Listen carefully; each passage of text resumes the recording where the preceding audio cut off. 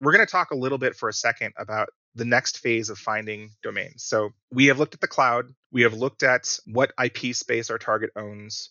We have looked at GitHub, but there's a whole bunch of other sites on the internet that gather information about URLs. And so they do it for different reasons. So some of them are search engines, right? Every search engine is grabbing every URL ever. There's a whole bunch of infrastructure websites that give information about websites like the Wayback Machine, Census, Netcraft, like Passatotal, all these sites. There's all of these projects to categorize certificates like cert.sh and certdb. And then there's a whole bunch of security sites too.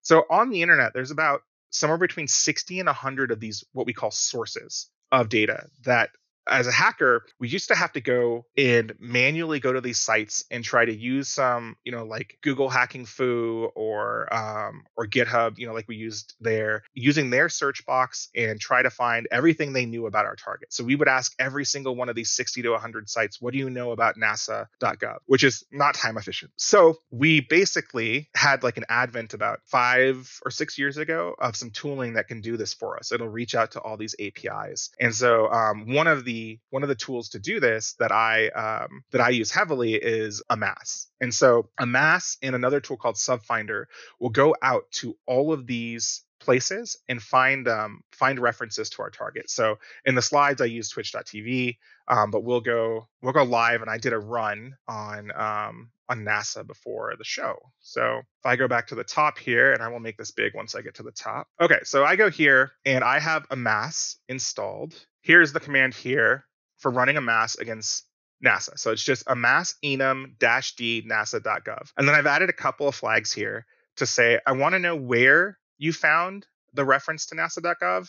And I want it to be verbose, right? So I ran this, it's done running, but you can see it tells you right away where it's looking for subdomains for nasa.gov. And so the sublister API, the chaos data set, DNS dumpster, hacker target, these are all websites online that, Yahoo, all kinds of stuff, right? And so it tells me that it's going to look at all these places, and then it starts giving me back data. So it found a reference to nasa.gov, URS earthdata.nasa.gov from this website and this website. And so it searches the entire collection of these sources to tell me more about NASA's websites.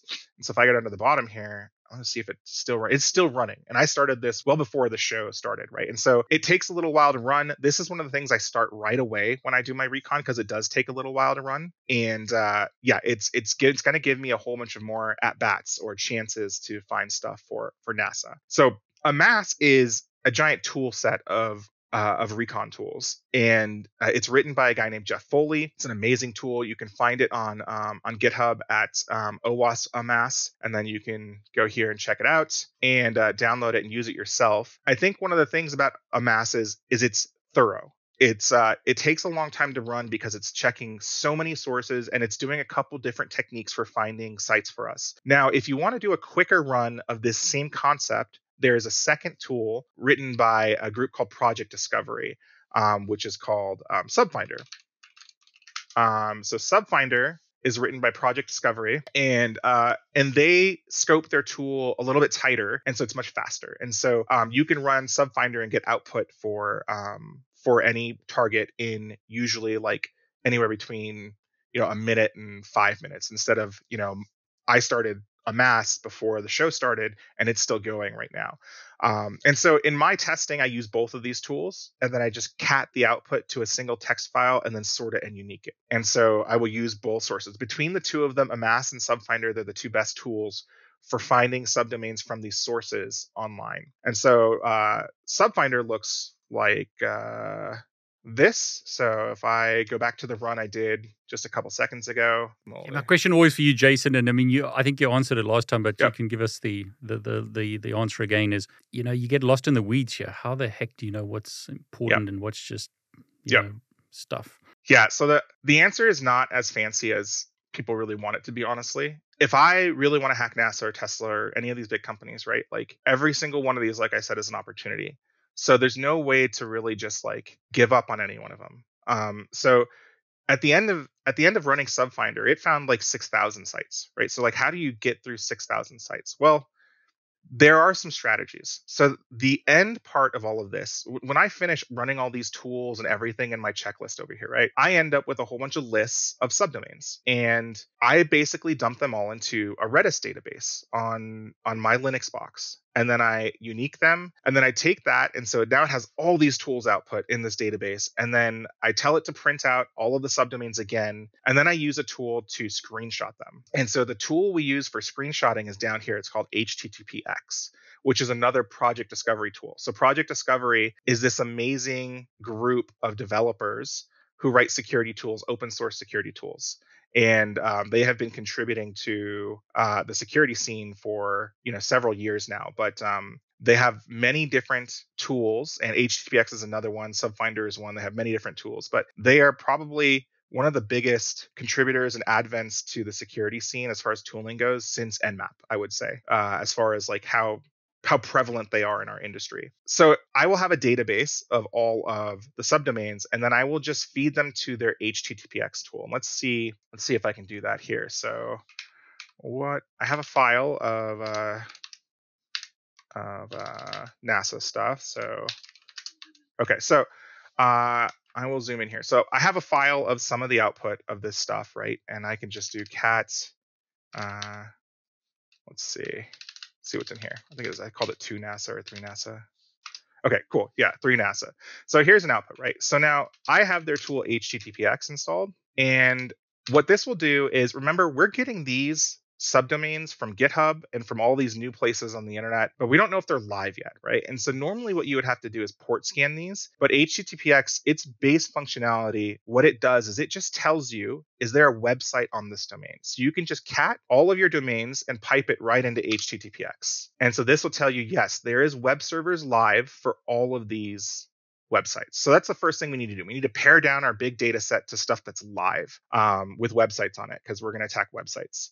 And so this will go through and attempt to make a connection on port 80 and port 443 to all of those subdomains. Now, what you can also do with HTTPX is there's a whole bunch of stuff you can do with HTTPX, but one of the cool things you can do about HTTPX is you can do screenshots. And let me find the flag for screenshotting here. So you can pass it SS, and it will go to that website once it's live and take a screenshot. And so if we do that for our NASA stuff, it will begin screenshotting. Now, this will take a while, right? It has to open a headless browser, go to the site, take a screenshot. But what this will allow us to do is it'll give us a folder with the name of the subdomain and a screenshot of the page it lands on. And so that is a way I can pare down this list a little bit. I'll get a folder of screenshots and I'll start looking at the screenshots and just be like, oh, that looks interesting.